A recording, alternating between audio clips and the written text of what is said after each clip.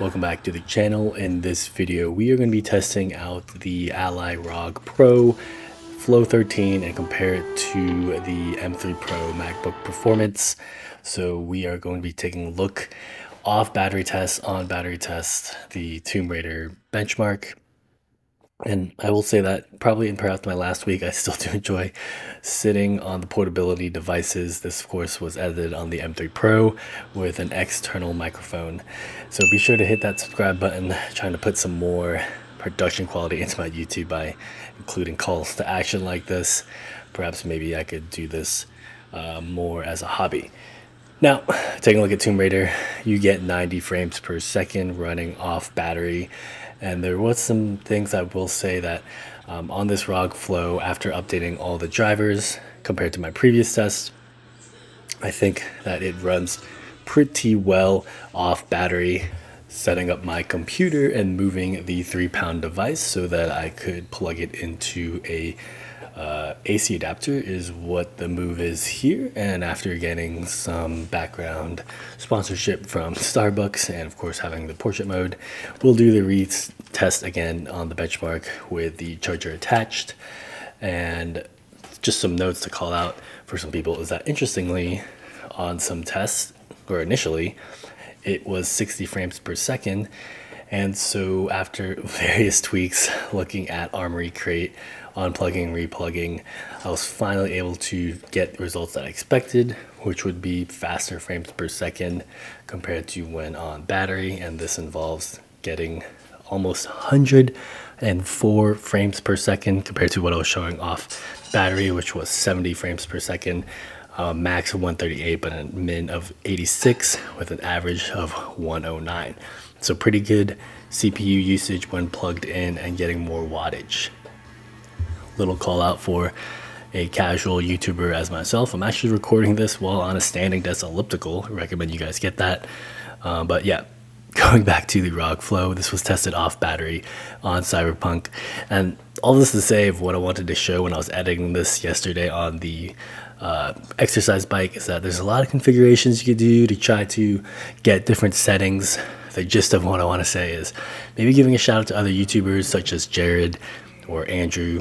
There's probably a lot of work being done to get a video down from hours of content recording to just getting it down to maybe 10 minutes. And I know people just want to see graphs and benchmarks, but I found personally that most people like watching at least some kind of story or narrative, which in this case, I tweak a bunch of settings over and over and over again to try and see what frame rates and better stuff could get.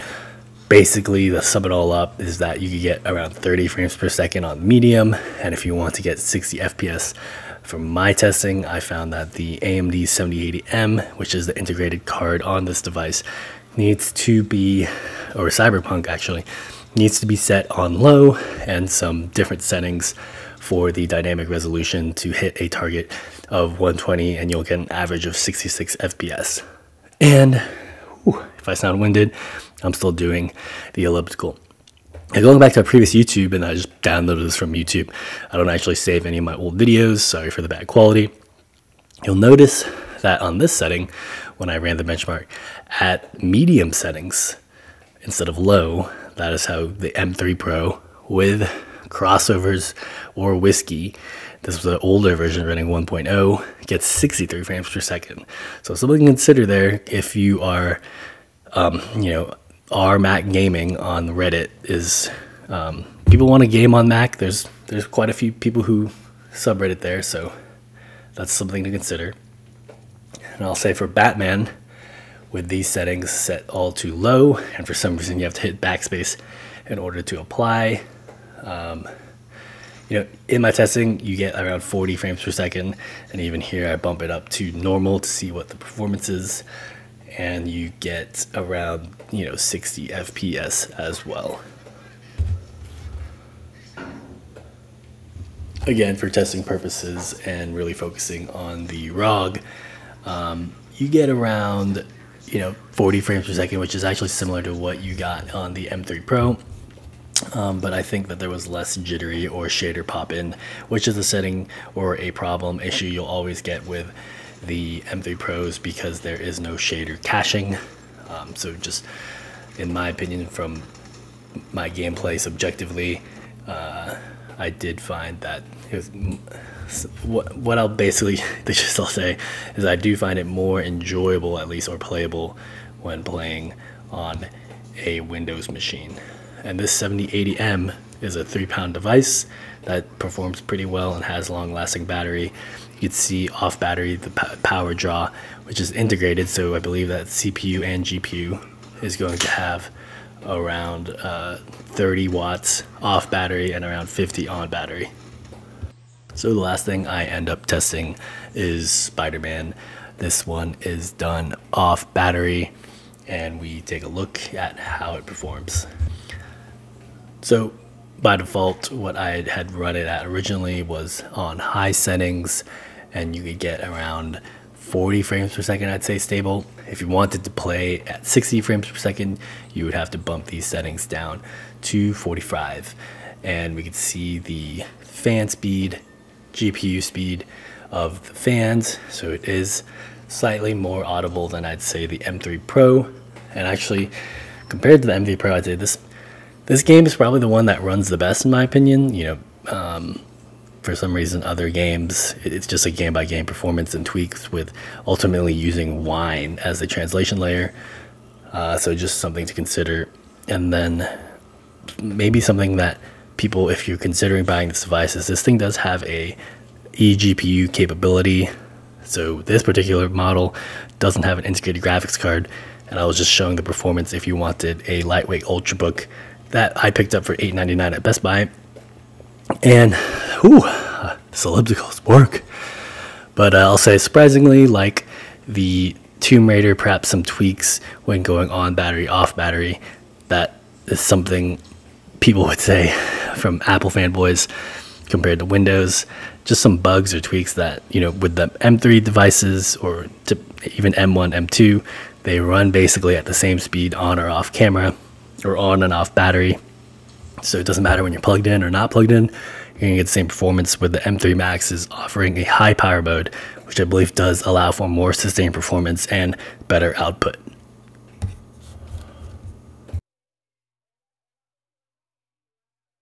And since I actually have the devices and have this game installed on both, I figured I would compare them both at the same time instead of just showing an old YouTube video. So here I actually reached the same exact spot, which I believe is the top of the Empire State Building. Maybe, I don't know my geography, New York City skyline. You can see here, one at the top, they both seem basically the same on high medium settings at 50-ish, 45 frames per second, where of course the M3 Pro is utilizing a translation layer to do all of this testing. And now going to test the MacBook. This is running actually Whiskey 1.1, and there was actually an update today that said like 1.1 plus 01. So I know Crossover's 23.7 just released. Maybe I'll do a couple more tests before I decide which laptop to keep or which to return. One thing I do want to point out in this particular video is that the speakers are way better on the M3 Pro. Jumping around, you even see sometimes the frames, depending on the draw distance, could get up to 80 frames per second, which is something I did not see on the ROG Ally. With this M3 Pro is able to handle this game exceptionally well, in my opinion, on high settings. Finally, if we pivot back over to the ROG Ally, which is plugged in, I did, of course, earlier show that you get similar performance on or off battery, just like you would on a MacBook. With the ROG, able to have a little bit better performance sometimes if you go to turbo. But here, swinging around, it's around this 40 to 45, which you could get 60 going to medium. But unlike the M3 Pro, I never saw it like with low drawing distance ever get up to 80 frames per second like I was just showing. So the M3 Pros, M3 Maxes are very powerful devices that if maybe more work is done, or maybe Windows comes out with Boot Camp or something crazy where there's no translation layer, you may see these MacBooks becoming comfortable devices.